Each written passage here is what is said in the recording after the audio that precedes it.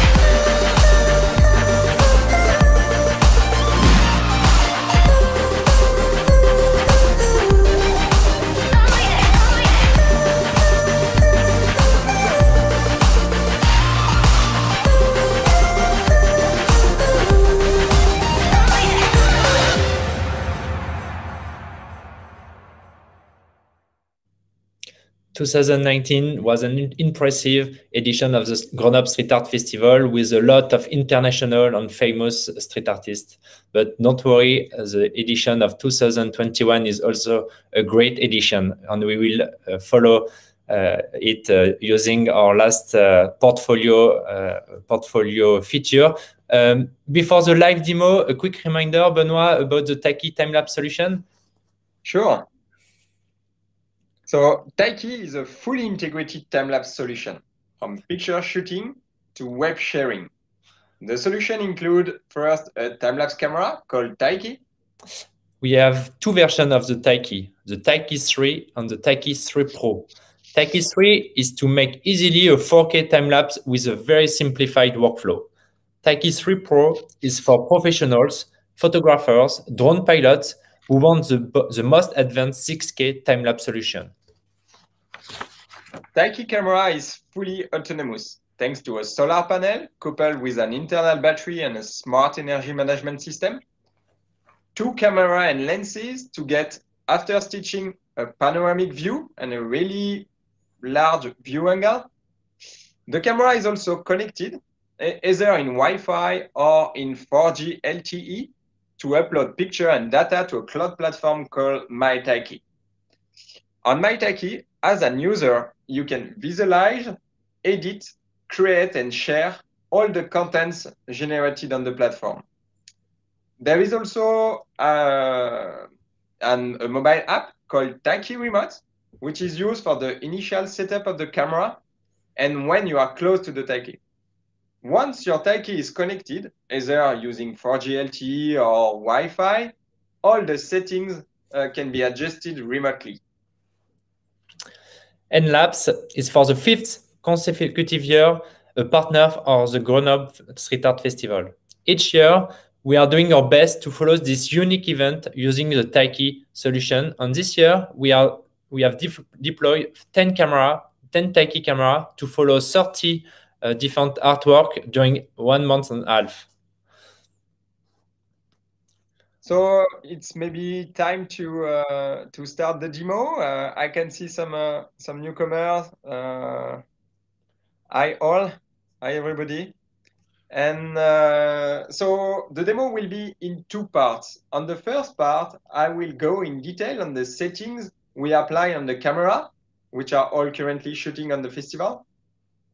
On the second part, I will show you our last innovation called Portfolio on how to use the main feature as the owner of the Tikee account, but also as a user.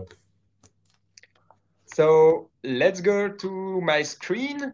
So I'm currently logged in an account which has been created for the Street Art Festival. So let's get started. So first, I will go using the menu to the My Tikees section. This section is called Tikee Dashboard. So on this dashboard, which is accessible when your account is under the myTikee Pro storytelling or myTikee Pro editing status, you can have several information about your cameras. Here, and currently, we have 7 cameras paired to the account. Some of them are recording currently.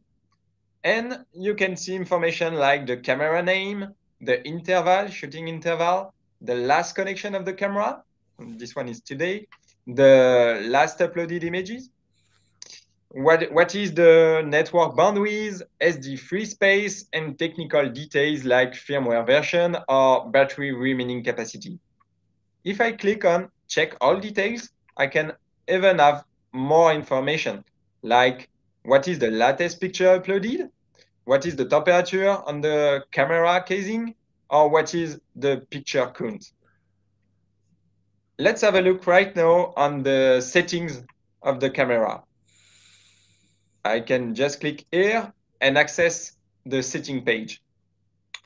So all the artwork on the Street Art Festival are taking place during, let's say, from a couple of days to 1 week.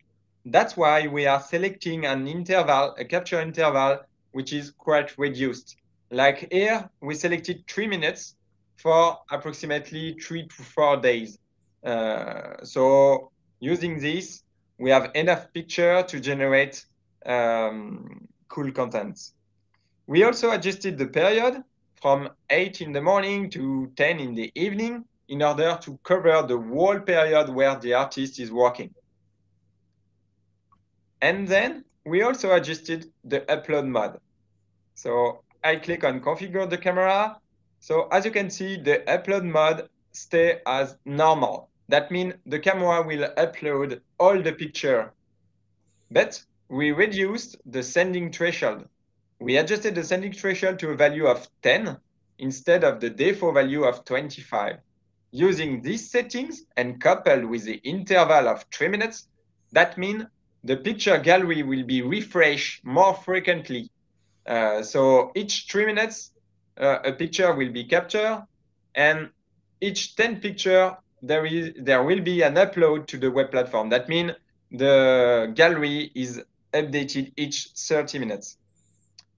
Let's now have a look on the point of view page. The point of view page is where all the pictures uploaded were from the camera arrive.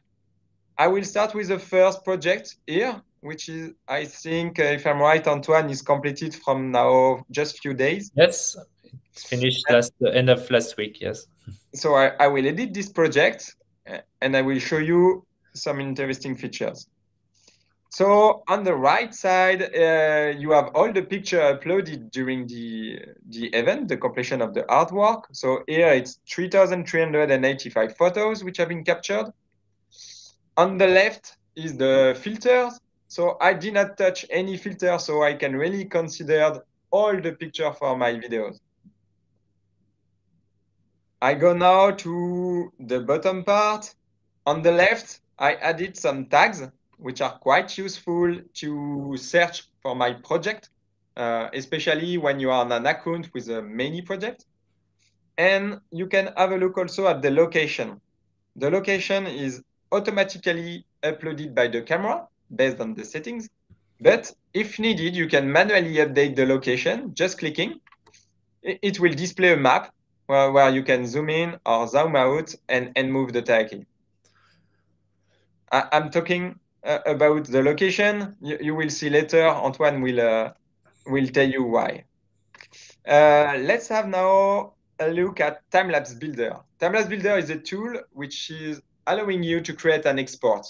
It can be an export during the event or at the end of the event to show the completion. So when you click on the tool, you have a small set of parameters that you can adjust, enable or disabled, like anti-flickering, stabilization, which is a new feature we added recently. You have also smart frame selection, smoothing, picture enhancement, and you can choose the target duration. Depending on the quantity of picture, the generation can take up to 1 hour. So I already created one for you. To check your export, you need to go back again on the menu and click export right here. Here I have all the export generated on this account. I will just select the first one and show you the results.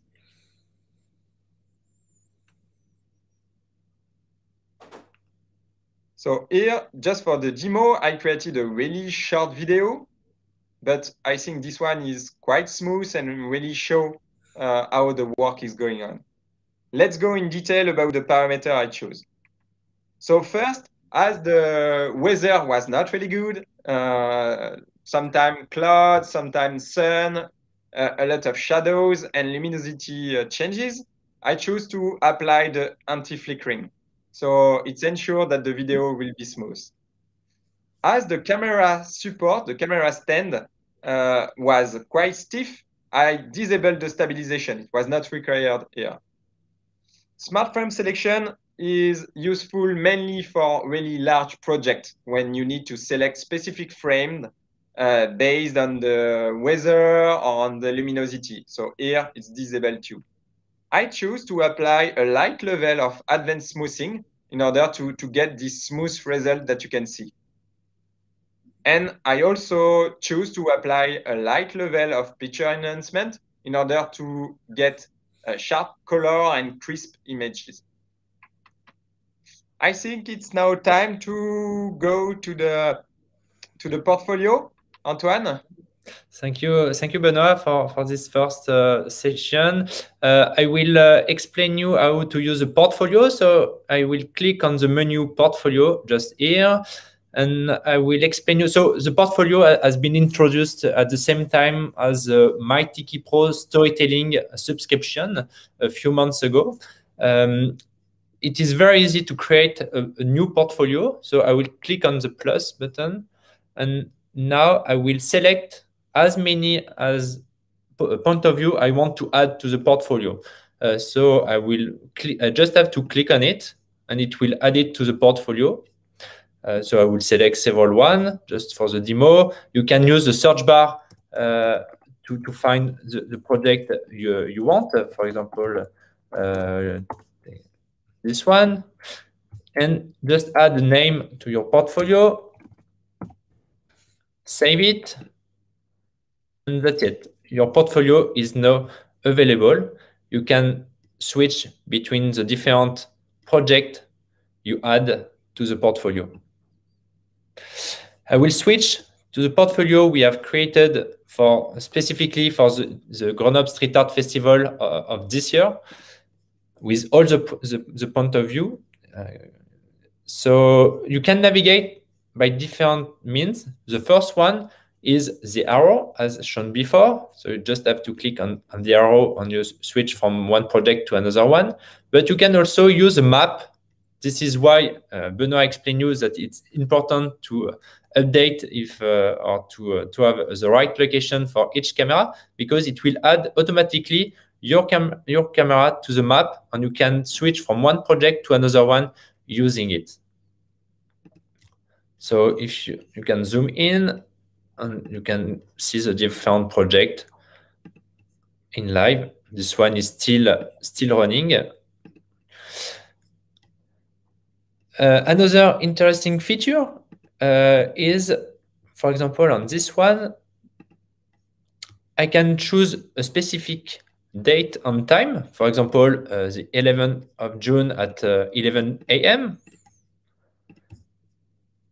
And I can switch to another project, and it will keep the same date and hour, so I can compare the status of the project. I will do it the other opposite way. So I will go on the 11 a.m. as said before, and I will switch to the same. So this is the same wall, but with another camera. So you can compare with the same date and same hour on two different point of view. Another interesting feature introduced with the myTikee storytelling subscription is the advanced filter. So if I click on this button, I will have access to this different kind of filters. They are using our most advanced algorithm and also artificial intelligence in order to filter the different pictures of the point of view. The first one is called good weather. So if I click on it, it will select only the picture with the clear blue sky in the project. So I have only pictures with a beautiful clear blue sky. It will remove all the picture with cloud or rainy day. Another interesting filter is I will to do the demo. I will choose a frame with some raindrop on it. So for example, I know that this day it was rainy, so I have some raindrops on the lens. If I also on the other also on the other wall, so I will go back. The 8 at 7:45. Up. So I have a raindrop on the other project. So I will select. I will find where is my raindrop. So it will. This one. I think it's on another wall. On this one. The weather was not so bad after all. I will do the demo on another. On this one, I have, I think, some raindrop. No. Okay. So if you use the visibility filter, you will have only pictures with good visibility without any dust or without any raindrop on the lens. It's very convenient on very long-term project with a lot of pictures. By choosing this filter, you will have only pictures without any raindrop or dust on it. Benoit, perhaps you can talk about the different view you can use on the camera. Yes, sure. So I will go back to my screen. Okay, so what Antoine showed you was one of our multiple viewing mode. So the first one is called the panoramic mode. That's this viewing mode where you can see all the angle covered by the camera. But there is also different modes. The first one is the before-after mode. This mode allows you to select a first date and time and a second date and time. And by just moving the slider, I can compare what is the progress between the two pictures. So here, and especially for the street art festival, we can really see what is the completion of the artwork. I can show you on the second one if you want. Let's go to a new one. Okay. So here from before the artist start working and right now when it's completed. While using this mode, please note that you can generate what we call a magic fade. A magic fade is a small video. It's an animated transition between the first and the second image. It's a video of about 3 to 4 seconds that you can download and later share. So to generate a magic fade, it's really easy. You just need to click on the right top corner here, click generate, and within few seconds to a maximum of 1 minute, you will get a notification where you can download your magic fade. Let's go to another viewing mode, which is called the immersive mode. So when you use this one, you are virtually inside the image. And thanks to the really large view angle of the camera, which is 220 degrees, you can really navigate and move inside the image. So you can zoom out, you can look for details, and you can really move where you want, like this. So here I have a lot of details, and so I can show you a small settings, which is here, where you can toggle between the maximum resolution, which is 6K, or to a reduced resolution, which is HD, but which is more convenient, especially for mobiles or for slow connections. Here I will stay in 6K, so you will get the maximum of details on the scene. There is also a last mode, which is the video mode. So this video mode is different from the export I showed you before. This one is more like a live video. I mean, each time the camera will upload picture to the web application, this video will be recalculated. That means each time you check it, it will show you what is the latest time-lapse available. So I can show it to you. So it's not as smooth as the export, but it's really the latest one. And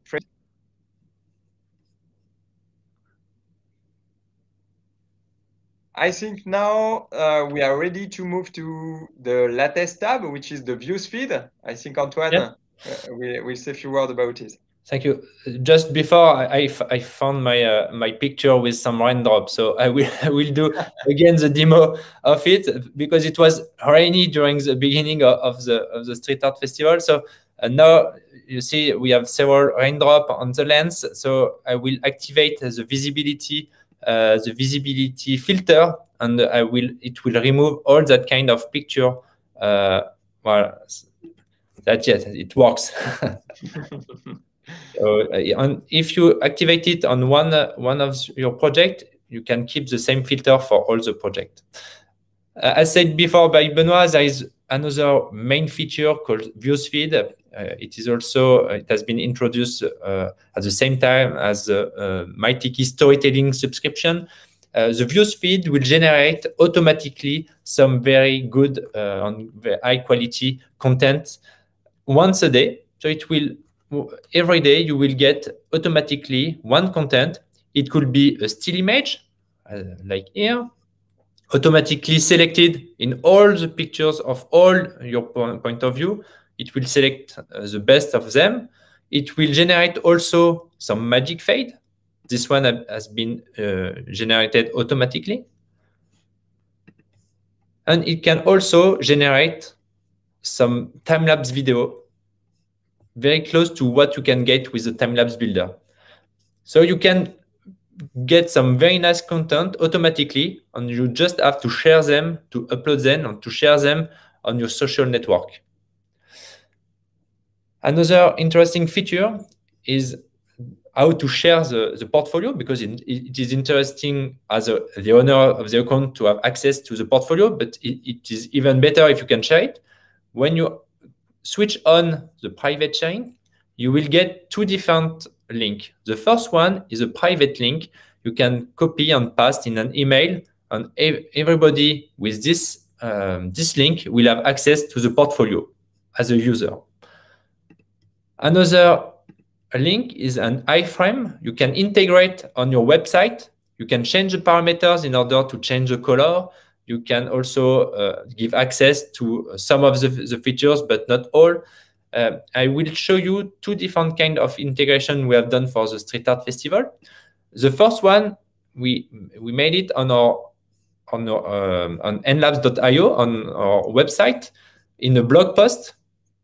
We have an article about the Grenoble Street Art Festival, and here you can see that you find the portfolio with all the features we did the demo. You can also switch to a full screen mode, and you have access to all the features we talked about during the live.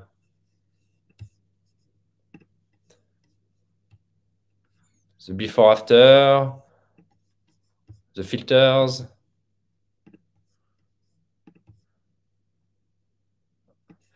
and so on. Another integration, this one has been done on the Grenoble Street Art Festival website on the main page. And here they have integrated on the main page. If you scroll down, you will find it. And here you have all the features again, but with a different kind of integration. They didn't choose the same parameters for the iframe. The demo is done. We have presented most of the features. In the comments, we will share the different links of the video on the portfolio for you to play with all the features shown. During the month of June, for the people who want to try the myTikee storytelling, we have a special promotional offer. You can get 15% of discount on the myTikee Pro storytelling for any duration, for the 3, 6, and 12 months, with or without the GDPR option. You just have to use the code, the coupon storytelling15FB in your cart when you will make an order. We can now answer to your question. I don't know if we have some in the chat. Perhaps waiting for some question. Benoit, we have very often the following question: how many points of view can I add to my portfolio, and how many portfolio I can manage on my account? That's a good question. In fact, as soon as your account is under the myTikee Pro storytelling status, you can create as many portfolio as you wish, and on each of this portfolio, you can include as many point of view as you wish. I mean, whatever, if you have 2 cameras or 20 cameras, you will be able, with your myTikee Pro storytelling status, to include all this point of view on a single portfolio. There is no quantity limitation, in fact. Thank you. And we have another one. As an example, we had this question during the same live, but in French. I have, for example, 3 cameras with 3 license editing. So the other subscription, I want to switch to a storytelling account. How can I do it? Yes, it's possible to migrate from an editing account to a storytelling account. For this, you just need to contact us, and we will prepare an offer for you for this migration. It's really easy. Just send us an email, and we will do it. You can use the chat on our website, or you can use the following email: info@enlaps.fr. But you can find all the contact details on our website. We don't have other question, and it's almost the end of the live. So I would like to thank everybody for assisting to this live. You can continue to ask your question, and we will answer them. Don't worry. If you want to know more about the Grenoble Street Art Festival, you will find the link in the comments. There are many talented artists to discover also this year. Have a nice day, and bye-bye. Thanks, everybody. Have a nice day.